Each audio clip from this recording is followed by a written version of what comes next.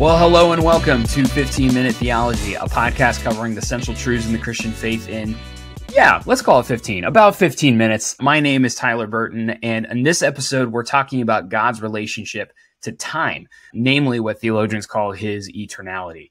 It's a big idea, kind of a funky idea when we start to think about it, but helping me out today is somebody more than up to the task about talking through something just like this. Justin Bailey is an editor at Oxford University Press, fellow church member at Imago Dei Church, and expectant father of 4, currently father of 3, and in the coming weeks, father of 4. So zone defense is on game, figuring out the kiddos, and then just throw a 4th one in there. Why not, right? Yeah. And you want to be clear, it's already have 3 with 1 to make 4, not 4 all at one time. That would be, I probably wouldn't be doing this if that was about to happen.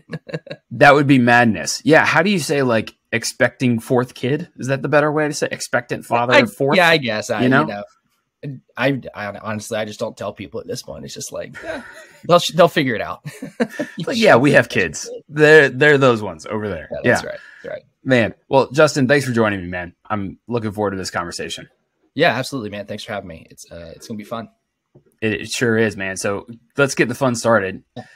Let's just get real quick, kind of a kickoff definition. When we say God is eternal, when we're speaking about his relationship to time, what do we mean? What do we mean when we say that God is eternal?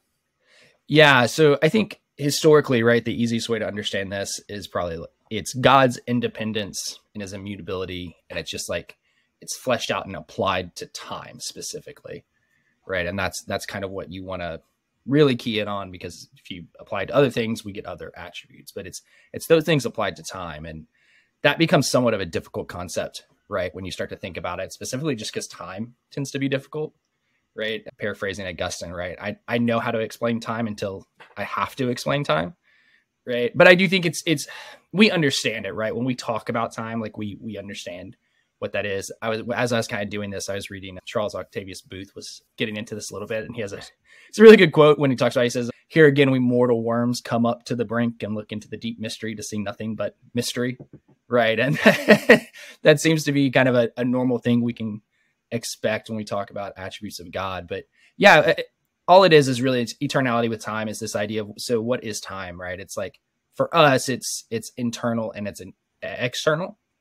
Right. So when we think about time, it's these things that are happening to us, but time in and of itself is by nature creaturely, right? It begins with creatures. It begins with creation. It's not something of God necessarily, but it begins there. And so when we're talking about it, we can kind of understand it, right?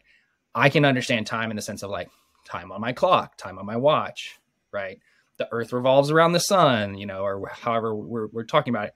And even then we can get a little bit more into kind of abstract, most people understand, at least to the basic extent, Einstein's theory of relativity, that time, depending on where you are, changes depending on how fast and things like that. So it can kind of be malleable. And so when we talk about time, we can kind of understand that.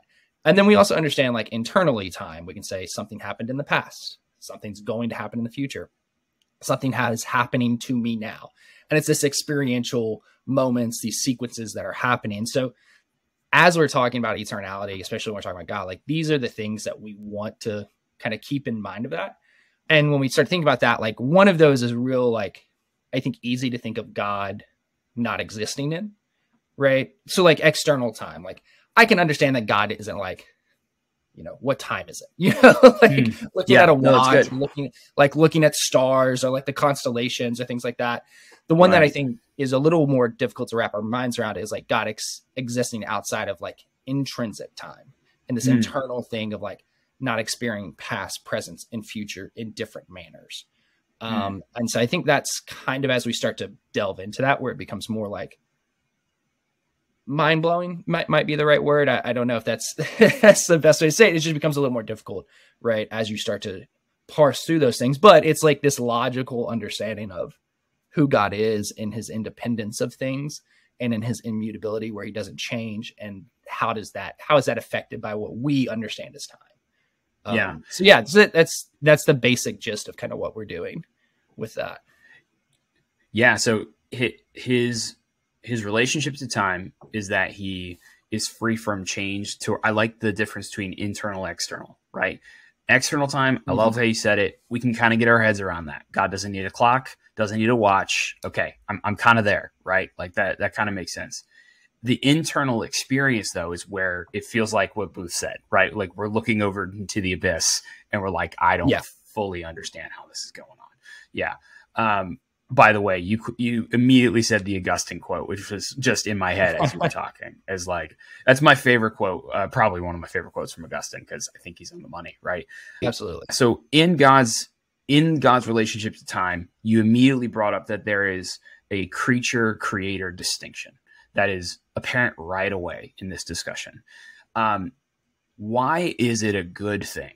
Why is it good news that there is such a distinction between God and us in our experiences of time?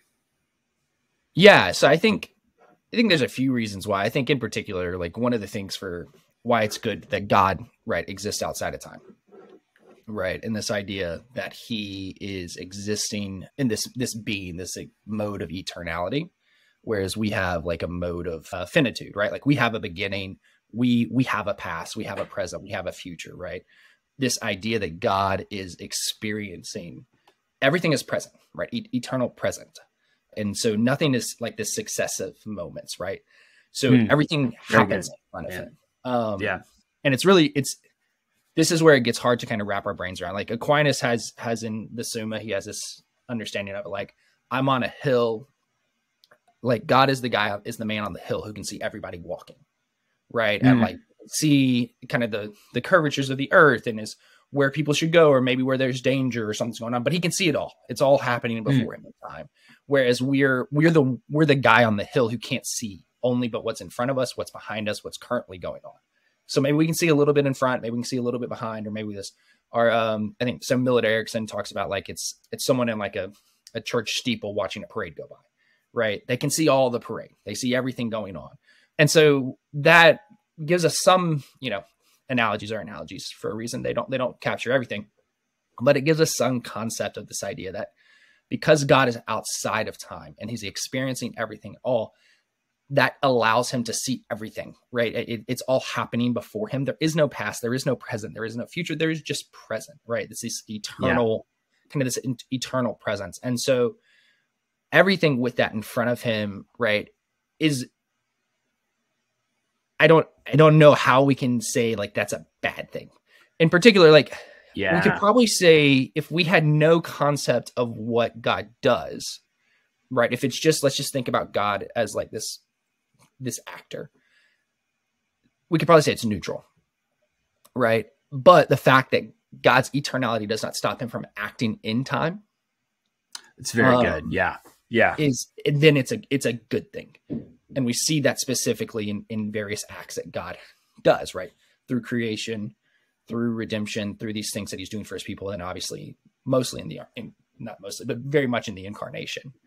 And so like that is a thing where his difference, his knowledge, right? And I'm sure you'll get into this later or whenever you do that, but like his ability to be in this space also gives him his ability to know all these things, and then his caringness and his kindness that he acts in that on behalf of his people, right? And that is a good thing for us. That's very helpful, because if God's eternality is like Aristotle's God, the unmoved mover who's unshaken by anything happening in front of him, he doesn't act, he doesn't choose to act in the world, then God being that man on the hill is more like him being like in Bruce Almighty, the little kid on an anthill with a magnifying glass trying to like shoot our legs off to watch us squirm, right? Like that.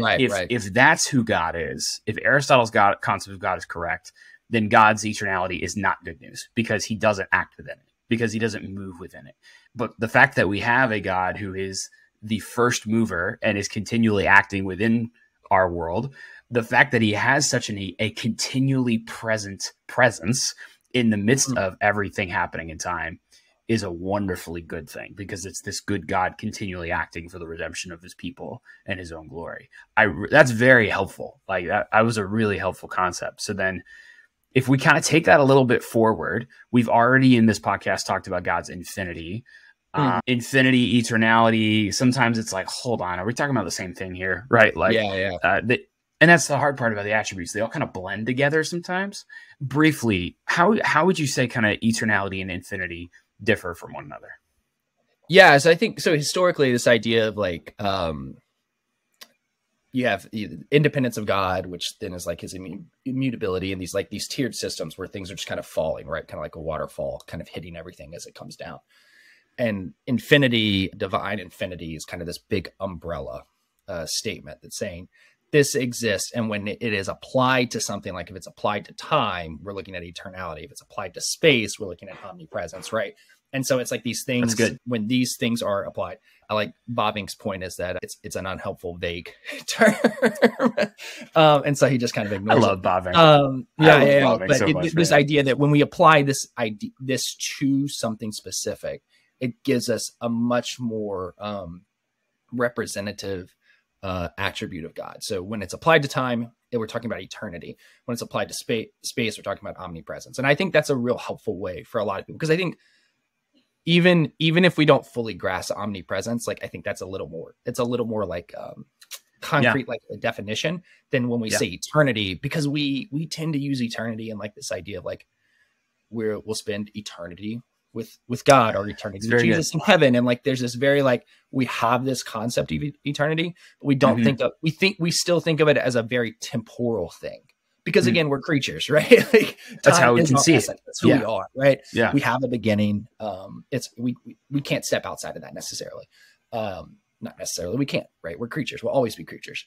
So when we talk about eternity, we have like this temporal understanding of it, which is good, because there is this like, they work together, right? They're connected to this point, but that, I think that hurts us when we're actually talking about what is an eternal God. Like, what does that actually mean? Like, I think we get some of our terms just a little mixed up when that happens. Yeah. Yet another example of our finitude, right? That even our language fails us of trying to describe these things. Yeah. So then I loved the analogy from Aquinas you just brought up of he's the man on the hill, seeing everything. And yet the Christian faith holds that there was a time when he descended from the hill, right? That God became man to exist within time, to willingly embrace the constraints of time. And so I'm curious how we can see God's eternality helping us understand the incarnation, person and work of Jesus. Can you flesh that out for us a little bit?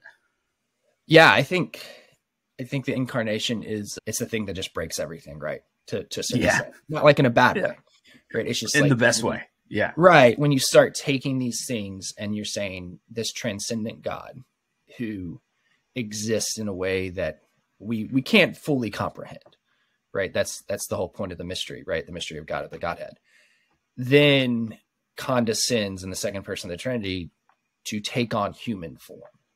And historic Christian belief, right? He's fully God, fully man. Right. And like seeing these things come together, like, how does that work? And we see Jesus in the New Testament still make these statements. Like, I think the clearest one, we always look at it as like, oh, he's claiming his divinity, which is what he's doing. But the I am statements in John, right? Like that's that callback to the Exodus when God is to reveal who he is by name, right? And he gives, I am who I am, right? This idea that I am, it's present, right? Like that's the whole point. That is a present tense. Like, I'm existing. I just exist. I am, right? And so Jesus is making that claim to obviously connect himself to his divinity, but still reveal something about himself as a member of the Godhead. And so we get this transcendent God who is incomprehensible. Like to like, we can understand him and he's knowable, right? But at the same time, like, these things are, you sit on this too long, your brain's just going to go to mush, right? If we're being honest. And so we get him in human form, and he condescends. And not only you get him in human form, we see constantly, right? We get him being human in the sense of like, he is there, he is eating, he is drinking, he is weeping, he's angry, he does all these things without sin, but he still does these things, right? He's tempted and he's tried. I think when we look at it that way and we say when we have the big concept of eternality, and then we say, And somehow still that transcendence comes down and lives among us as creatures. It brings that idea of transcendence in his nearness to us really home. And it brings home just, I think, the love and care that God has for his people. When we understand how great and how other he actually is. And yet he still comes down, and we see it in the Old Testament. We see him interacting and coming down and speaking to his people, but clearly in the incarnation, he is among his people, and he is the firstborn to then lead his people out as a brother. That should lead us to a bunch of things, right? that should lead us to a heart of very specific worship and awe and love and devotion. So I think that's a clear, like when we take something that's such a big doctrine that can be so almost unwieldy at times and say, okay, well, how does that affect us as Christians? I think that's a very clear way to see that through the life, the death, the resurrection, the work of Jesus. I love that. You just reminded me of my reading from the Psalms yesterday, Psalm 22, where it's this clear psalm of the suffering servant. He's, my God, why have you forsaken me? But then it kind of swings at the end. And the way it swings at the end is, I will tell of this amongst my brothers in the congregation. It's like, it's the Messiah, the suffering servant, now saying, I'm going to bring my brothers into this. That's what you just brought in. He's not ashamed to now call us brothers, right? This God who exists outside of time now brings us into the life of the Trinity with him, that we are now his family with him. It's too beautiful. It's too perfect.